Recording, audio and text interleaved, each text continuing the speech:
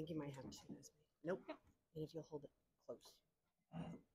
So the question is, what measures do you propose to ensure transparency and accountability in city government operations and decision-making processes? So when I ran last time, I ran on a platform of transparency and accountability. So I'm proud to say that this city council that I've been a part of, I'm just one of 7.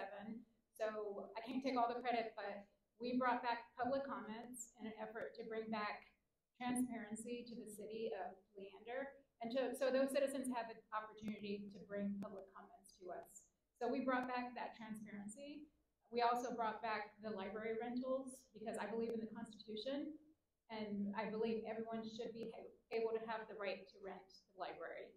So as in an effort to do government transparency, I think we're doing our part to do that. With our water issues recently, I know that we have spent the time to really dig into what those issues are and make sure that our public is aware of what we're doing with the planned water release. So I'm all about transparency and accountability, and I'll be running on that platform this time as well. Thank you.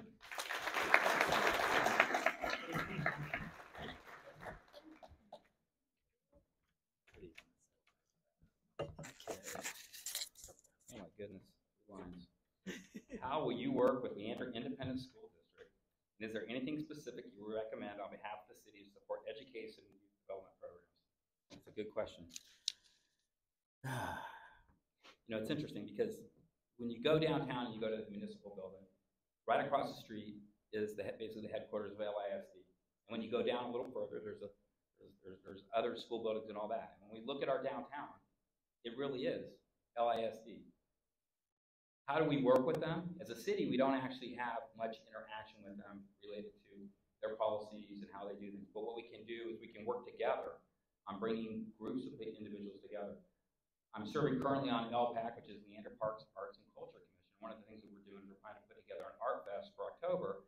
And what we want to do is partner with the elementary schools, the junior highs, and the high schools to promote art in the schools. And so that's one of the ways we can do that. But we can do that at every event that we have in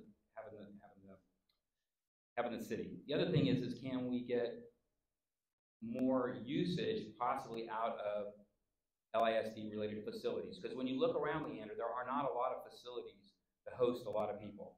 I mean, it's very nice that we can come here, but this isn't in Leander. And you know, and I am running for Leander City Council, not Cedar Park City Council.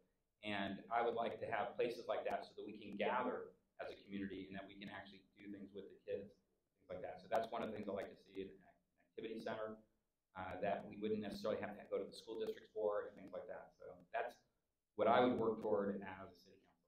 Thank you for your time. Thank you very much.